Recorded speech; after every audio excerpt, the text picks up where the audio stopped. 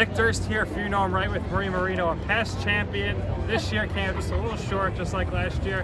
What do you think went wrong on the track? I mean, right now you could say Maria is covered in the track. So dirty. In the dirt, but I mean, another fun experience out there for sure. It's always a fun experience. Like, I love everybody I compete with. It's all a good cause, so whoever wins, it's fine. I mean, I'm maybe a slightly salty, but not too salty. It's fine. But it was a good time. I think what happened though, my horse, we started out on like a outside position, and then we had to kind of, you know, find our way back in. We made a final push, but not quite enough. Close, but next year, another year, you come back and train. 3 years in a row now, the first time participant won. Yes. You won, Keith won last year, Perry won this year, so maybe there's something to that. Who knows? I did wonder if it's a beginner's luck thing, or are they like, hey, let's give the best horse to the newbie, you know, get them, you know, feeling good, but who knows? Who knows? All right, so if perhaps in the future you bring your own horse, you're a horse owner.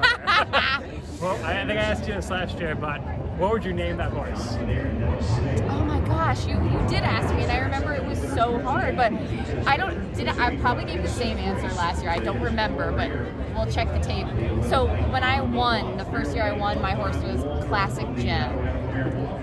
I mean, Classic Gem is going to be what I would name the horse.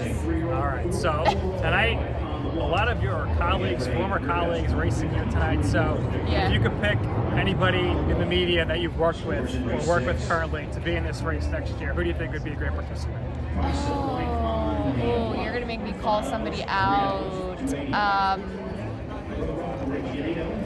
You know, I did try to recruit my buddy John Jastrzemski last year. I think he was busy because he's always busy. He's always got a lot going on, but I think he would really enjoy this. I think he would absolutely love this experience. I think you were going to go with the other double M, Michelle Margot. She came to mind. Michelle, if you do it, don't dress nice. She's normally dressing very nice and looking extremely stylish. Don't dress nice because you can get as dirty as I am. All right, Maria, thank you for your time. Congratulations. Raise some money for your charity. Great job, and good luck next year. Thank you.